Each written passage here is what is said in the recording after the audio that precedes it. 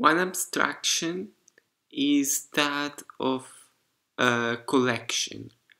The notion of grouping things.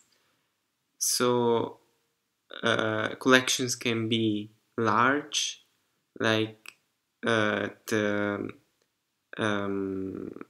the students in a university, small, like the courses that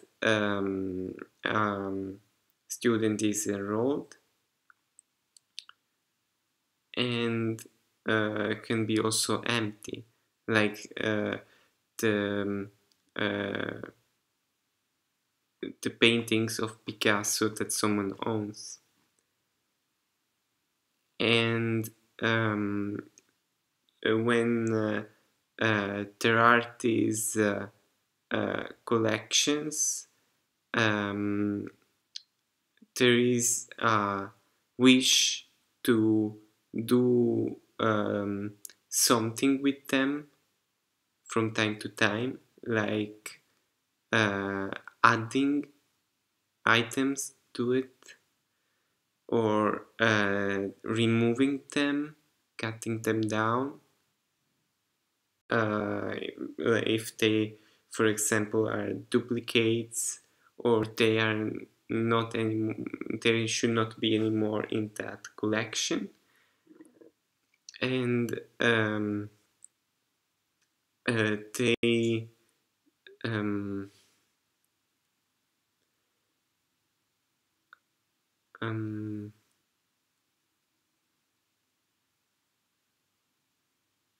another thing that can be done is to rearrange the items in the collection, like by the value, by the name, and these are common operations that is described as operations of a collection. So in programming, the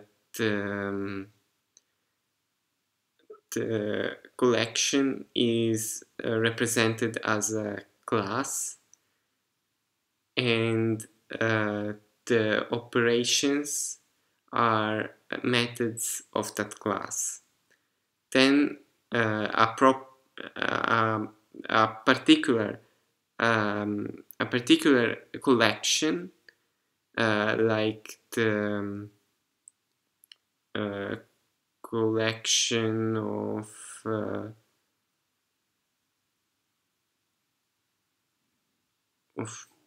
music tracks, can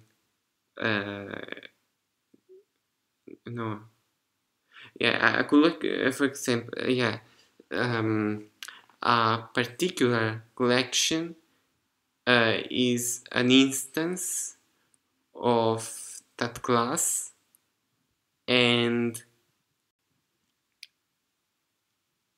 the items that are in that class are also themselves objects. Other examples that can be made about the collection is a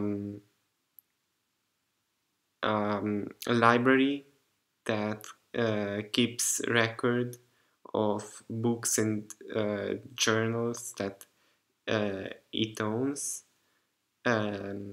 So new books will be added when they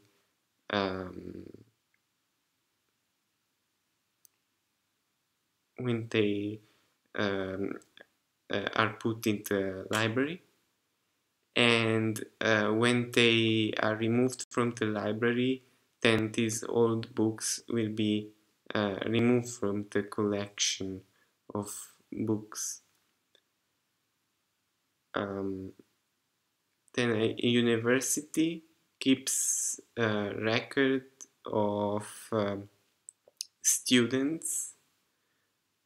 So when new students enroll in a university, uh, they are added into the collection, and when they leave, they are removed from the collection.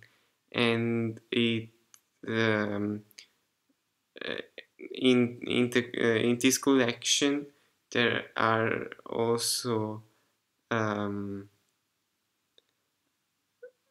like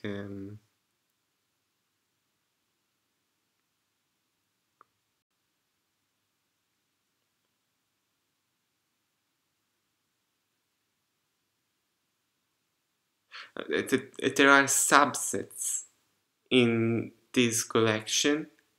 For example, uh, all the students that are in the first year. Then another example.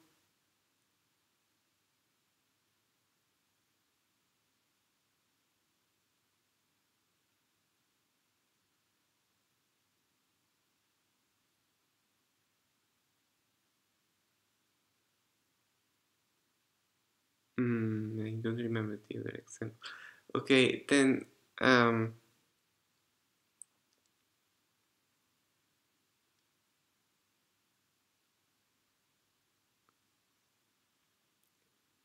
these collections can be these collections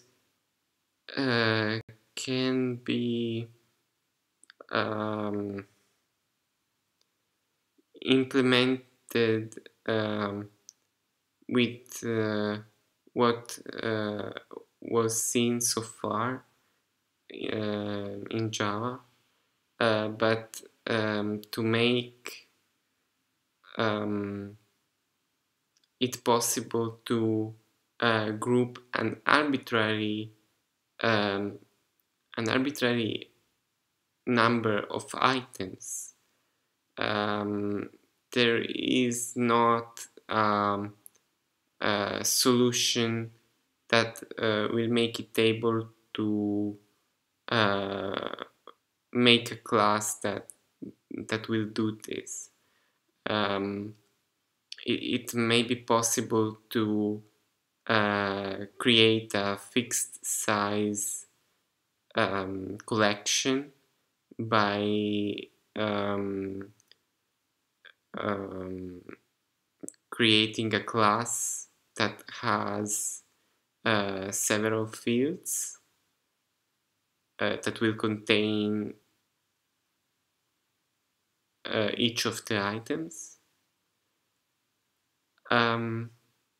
But then this is not a proper solution, and a more general solution, a proper solution should be one where it is not required to know in advance how many items will be stored, and it is not required to fix an upper limit of how many items will be stored.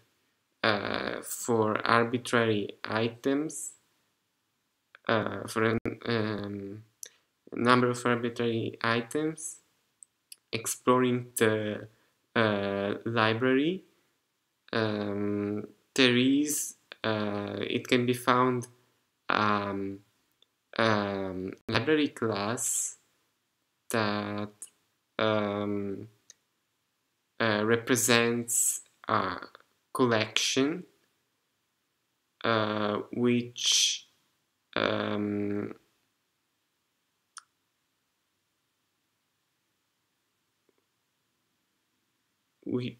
instances are unsorted but ordered fixed size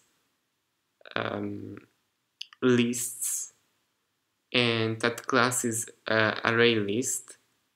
And in the next few sections,